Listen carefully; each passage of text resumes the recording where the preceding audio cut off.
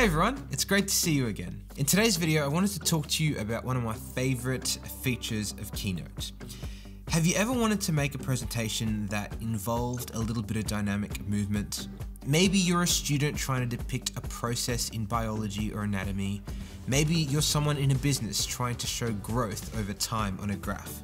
Or maybe you're just someone who wants to add a bit of life to your text-heavy, dull set of slides. Well, in today's video, we're going to talk about how you can take your presentations and infuse incredible animations into them using Keynote. And I think you'll like it.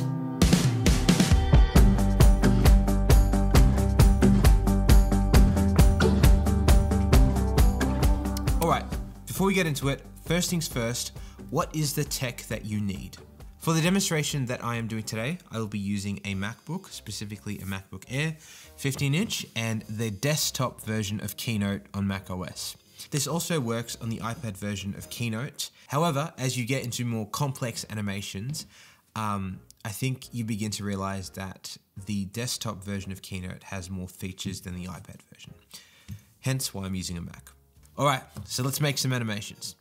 So, step number one, open Keynote on your Mac and create a new presentation. And just select the blank template. Now, go to your first slide, select everything in it, and press delete so that you're left with a blank slide. After this, go up to the top and click the shape button.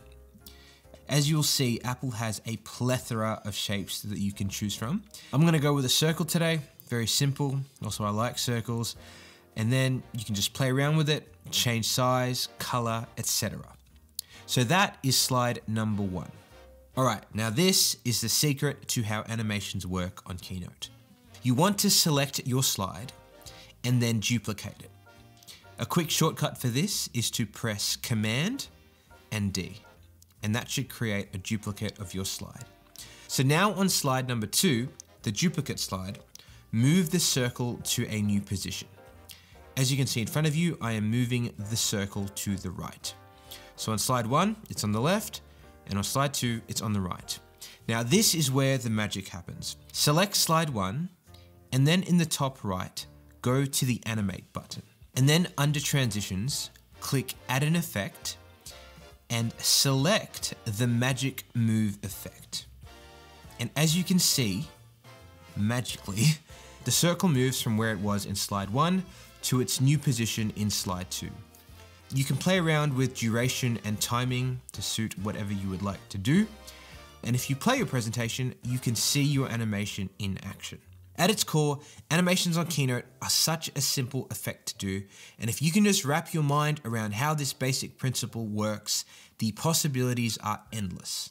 For example, along with the position of the shape, you can also change the color of a shape or even the size of the shape.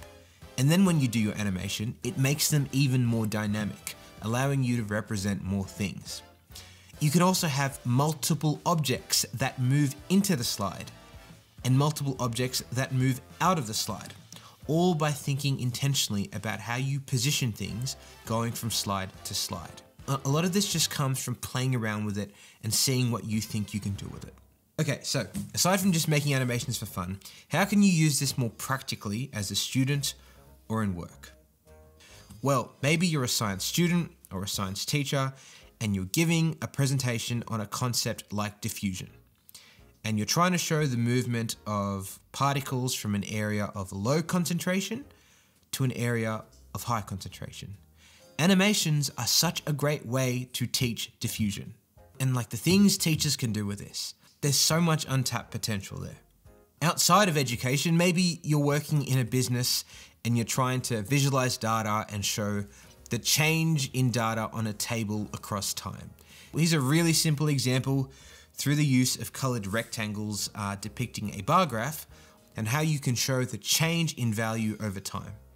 Here's another example of a presentation that I did in one of my anatomy subjects in university, incorporating iPad notes that I had taken and combining them with animations. Here's an example from an immunology presentation I had to do a while back, where we were trying to explain diabetes and some of the mechanisms that cause it, along with a potential remedy for addressing it. By the way, a lot of the graphics and visuals used in the animations here didn't come from the apple shapes, but from a website that a lot of science students are directed to called BioRender. So if you're a science student, I really recommend BioRender. They have great graphics you can use.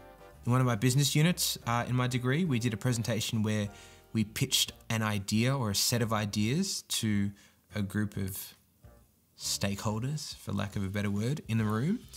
And once again, it's not about overdoing it, but when used very intentionally, it really helps with communicating sometimes abstract concepts well, very visually.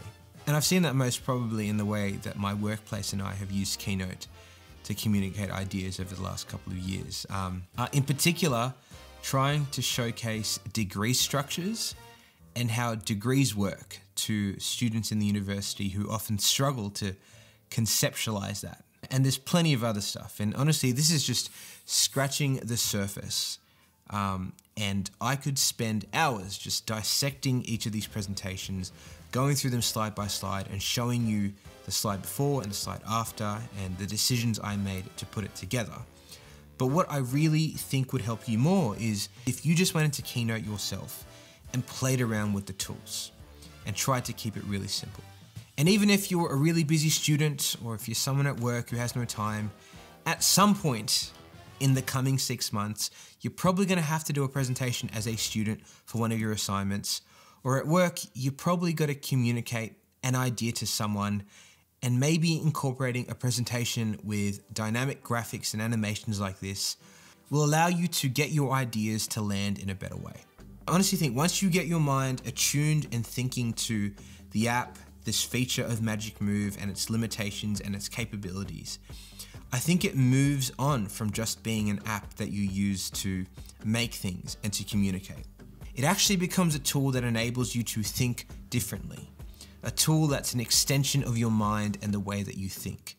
To the point where these days, Keynote is more than just a communication tool. It's a tool that I use to experiment with ideas, to take some abstract concept in my mind, whether it be in my workplace or somewhere else, and just try and depict it. And then I take that idea and I put it in front of someone else, and it allows me to get better feedback and critique, and then go back to my Keynote slide and then refine my ideas further. And the reason I'm so excited to talk about tools and effects and animations like these to you, in spite of how simple they are, is because I've seen how if you adopt them in the right way, they actually have the ability to transform the way you think. And I can't think of a better compliment to give an app than that. So yeah, that's it for today's video, folks. Thanks for watching. I really appreciate it. And as usual, if you have any questions or requests that you have for me, please leave them down in the comments below. I will check them out. Apart from that, I will see you in the next video.